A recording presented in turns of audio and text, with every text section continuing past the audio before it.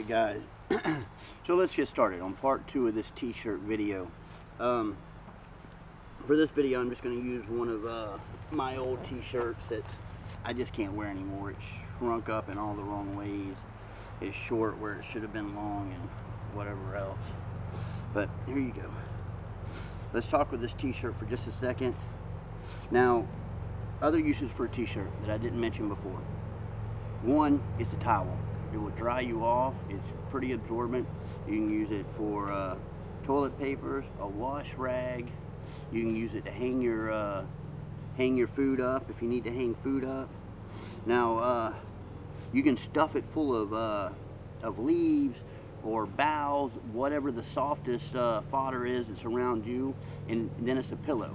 Now, if you spend a lot of time out in the woods, you will appreciate that, because sometimes a pillow can make the difference between a comfortable night and not. Well, all right, there you go. That's closed up. So now,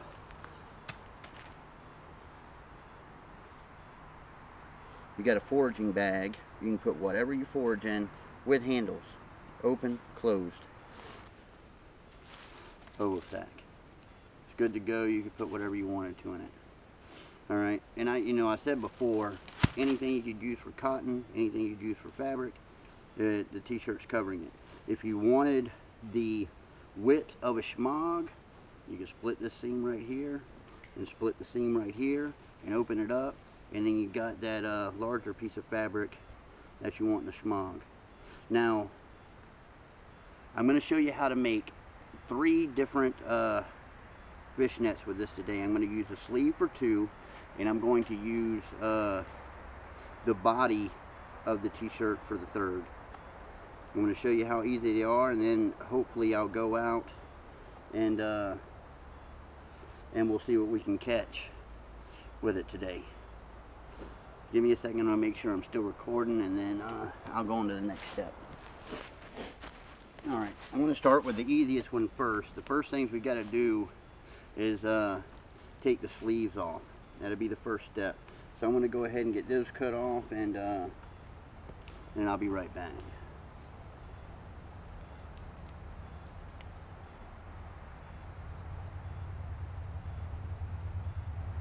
One thing I forgot to mention, if you were in a situation where cordage was in demand and you needed cordage or even fish lines or anything like that, you could take your time and split the seams on this, and then you'd have that thread. And that thread, you twist a couple of those together and you got a viable fishing line for smaller fish. Anyways, I'm going to finish this up, guys, and I'll be back in just a few minutes. Alright guys, so the first one and the easiest one, we'll go ahead and get started on that. You're going to need a Y stick about like this. It doesn't really matter how long it is at first. You can play with it and trim it back off. Actually, what I'm going to do is I'm going to look at it, length there and there. I'm going to trim off a 1/3. I'm going to put my length right there and right there. I'm going to trim it off here and here. Now, to do this, the smoother your limb is, the better, so trim it up to the best of your ability. And that little fuzzy right there will probably help out more than you think.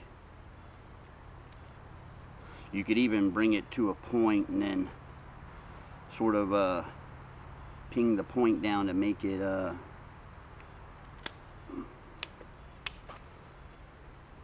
so that it won't snag. I think right that's going to do it pretty good. Alright, so now take the sleeve. Now if you look at the sleeve, there's a seam right here. And that's going to be your hardest thing to work around, so we're going to get past that real quick. What I'm going to do is I'm going to cut a hole right about here, and now you can choose to go half or you can go whole. It doesn't really matter. I'm just making, and actually the stick that you're using will kind of dictate how fast you got to cut it. Alright, just like that. Now what you're going to do is take these guys and sort of bend them together pretty close. Ain't gonna work.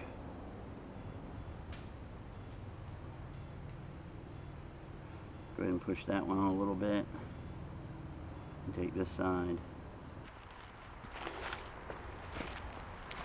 Alright guys, so we got it pushed down on the sleeve. You can see the frame of the net.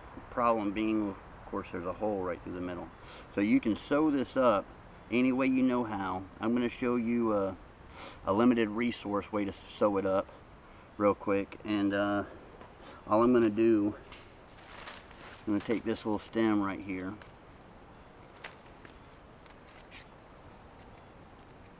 I'm going to dress it up because I want it to be smooth.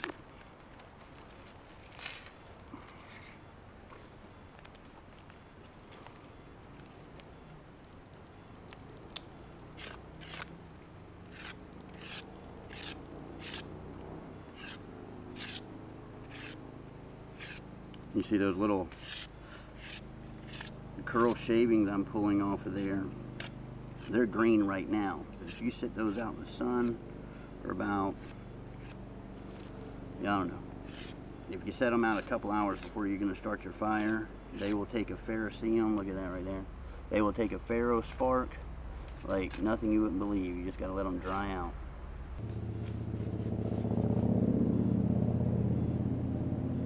It's in pretty good shape. I got a couple of spurs there.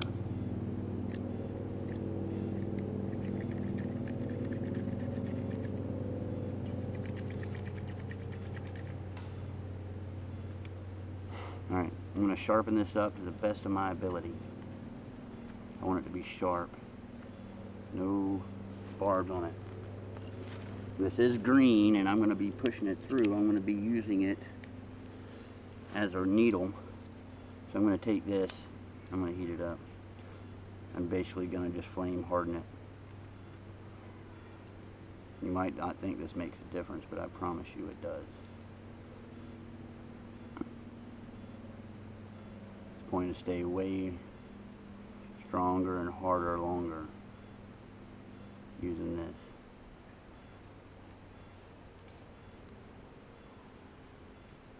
Whew. It's good stuff. Alright, so what I'm going to do to close up this back end, like this, I'm going to take that seam, I'm going to line it up. I'm going to pull this out straight just like that. I'm going to pop that through. Make sure y'all can see it. I'm going to come over just a little bit. I'm going to pop it through again. I'm going to come over, pop it through, come on down, about right there, pop it through. Alright guys, so there you go. You see it all sewn up just using that twig there. Now I have it spread out so you can see the sewing. And actually here, let me show you the inside. That's what it looks like on the inside. It's not a very big net, but if you fish along the shores and in the grass, I mean, you'll catch double finger bram, crawfish. Man, I've caught little turtles with a net like this. There's all kinds of things. If it's in the grass and you come through it, I mean, you got a chance of catching it. It's not a great net, but it's a cool net, and it works. It will provide a source of food for you.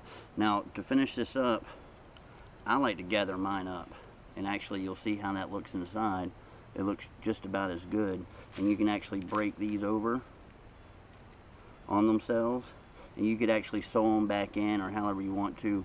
Basically, I just did that to lock it in, and probably what I'll do is I'll cut it off about right here and here, and I'll show you guys later on. And actually, one thing that you could probably do is just take this, bend it over, and shove it back into one of your other sew holes to lock it in, just like that, and that'll help hold everything together. You got a pretty good net, functional. All right, now so I'm going to move on to the next net. Let me get ready for that and I'll be right back. All right guys, on this one's going to be the same basic idea except for a Y. You're going to have an extended Y.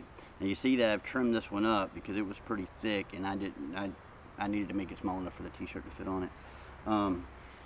That's probably one of the biggest challenges that I've had with making these, is picking a stick that was just too robust to fit through the already existing seams. So what I'm going to do is the same thing. except I'm going to make, instead of 2 cuts, this time I'm going to make 3.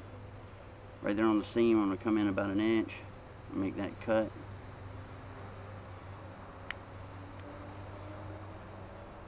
I'm going to take that cut and I'm going to run it out to about right there.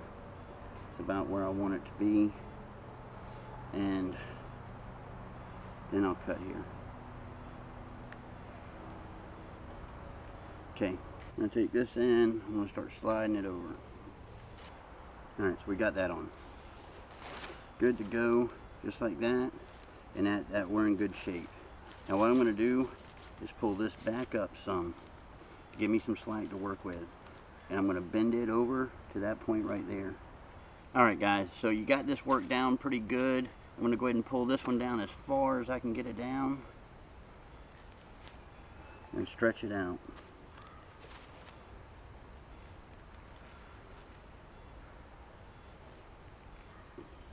This is by far the most tedious part of building any one of these nets. Now you'll see that this side right here is definitely shorter than this side, and this side's gathered up over here. So what we're going to do is start pulling this side up. Keep pulling it and pulling it, pulling it, pulling it, pulling it and pulling it, pulling it. Oops. That's going to stay down.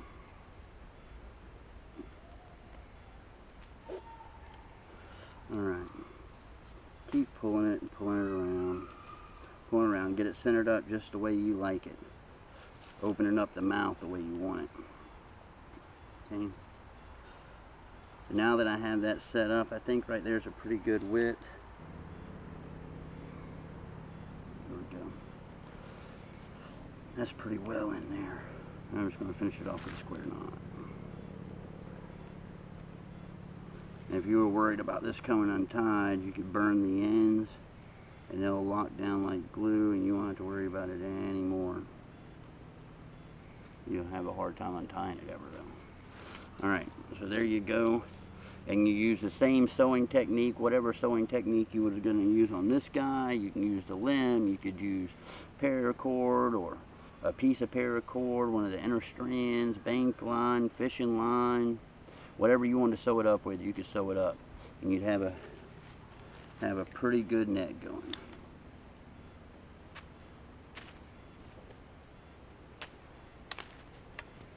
Yeah, I'm pretty happy with that. Alright guys, I'm going to get set up for the big one and I'll be back in just a second.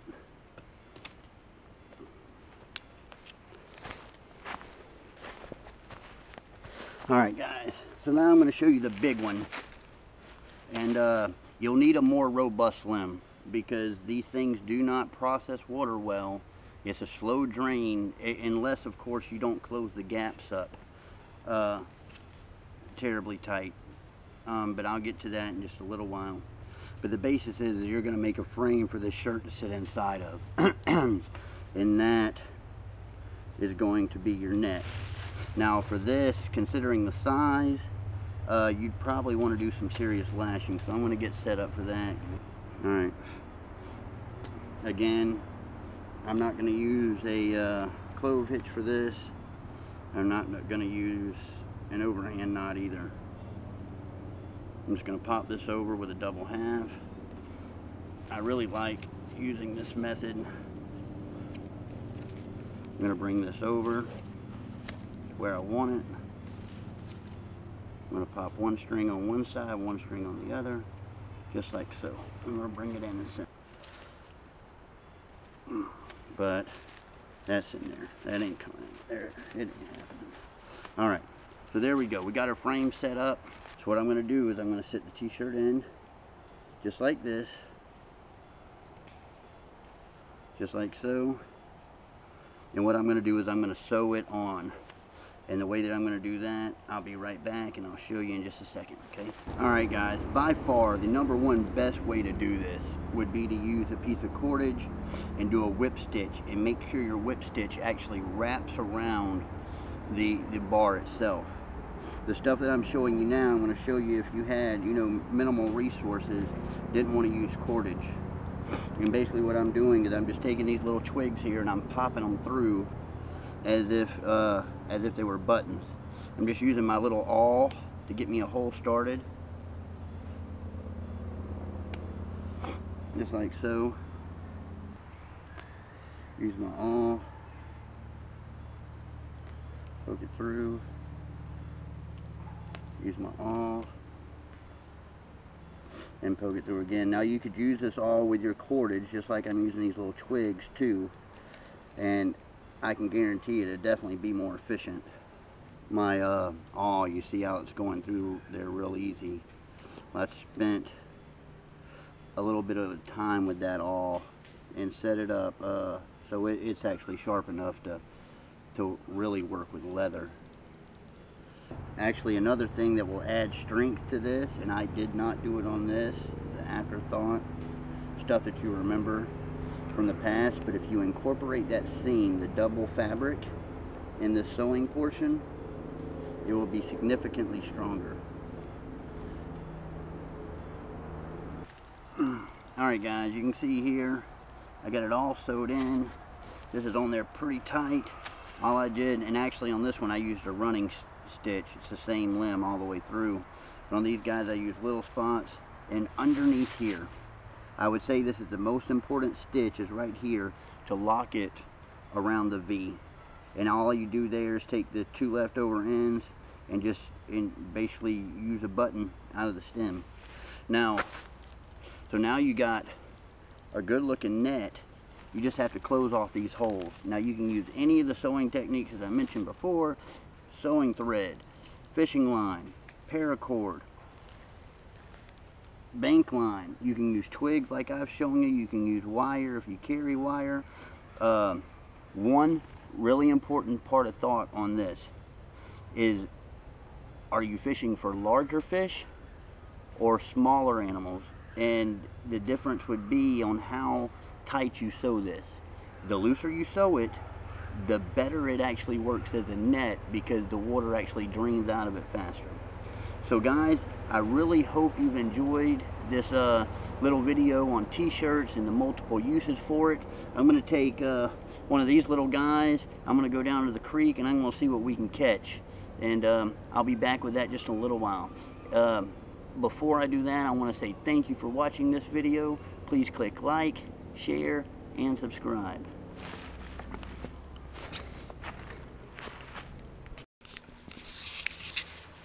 Alright guys, I'm going to show you how I'd use this little net. You could use it for sight fishing if you actually saw something small enough to grab with it. But what I would do is more blind fish. And if you'll notice here, I flipped it inside outwards. That way that my sewing will not get snagged on anything while I'm trying to use it. So let's see how I do, see if we get anything at all. If I don't, that's okay, but I'll give you an idea of how I would use it. And not really looking for something to catch, but blind fishing with it. Now you see what I told you about the draining of it. It drains slow. There's no, ooh, look at that. Crawfish. That's a plus right there. Dump that out. See what we got. There he is, little crawfish. Now that don't look like much, but I mean, if nothing else, it's bait, and I would say that it's definitely higher on the food chain than, say, a grasshopper worm or a grub. Let's try a couple of more and see what we can find.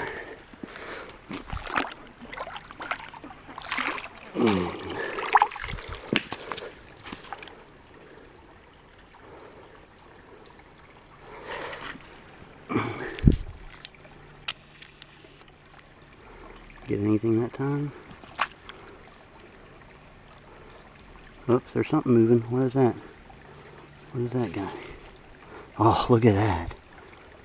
That is a teeny weeny, itsy bitsy crawfish. Little baby. Ooh, look at that. We got that too. Look at that guy. A little minnow of some type. I could not begin to guess what it is. Anyways, there you go. Try the spot one more time. It's paid off pretty good so far. I think I saw something flip out right as I was pulling it up that time.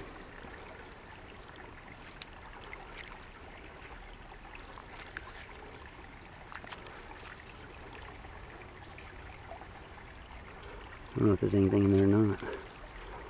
Flip it over and take a look. Let's see. Up. What is that?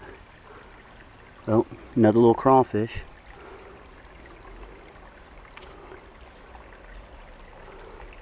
That's just a few minutes, man. You might get a nice little boiling pot going if you gave it a little while. Oh, look at that. What is that? Oh, you know what that is? Let me see if I can rinse it off without losing it.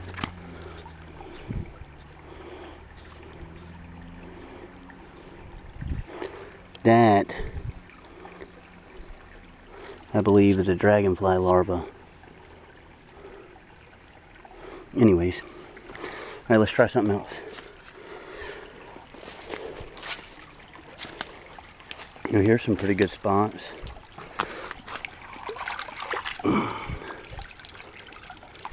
Nothing in that, that was too shallow. Let's try that deep hole right there.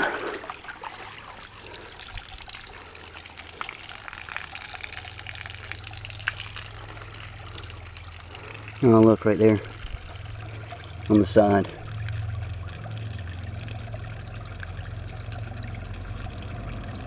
Is that a dragonfly larva? A water scorpion? I don't know.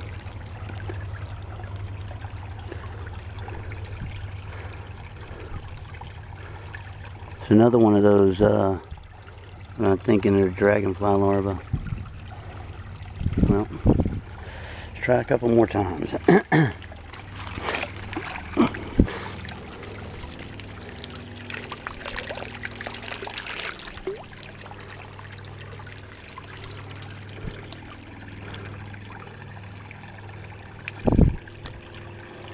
Doesn't seem to be anything in that one, and that's all right.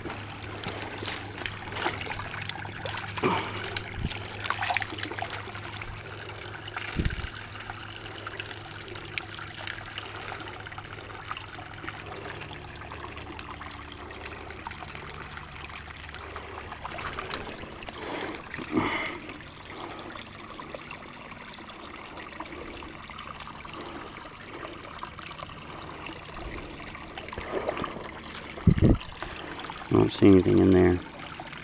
I mean, there's nothing there. It just means I don't see anything in there.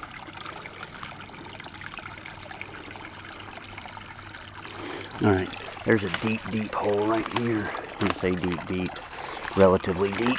I'm going to get down in there pretty good. See what we get.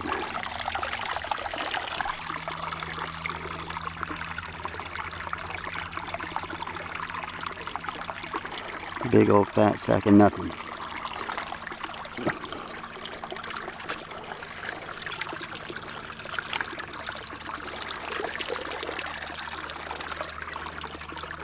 Oh, look at that. That's decent. Look at that guy. That's sizable. That's a little snack. Little crawfish. That's worth throwing in the pot. Put a little crawfish back on home.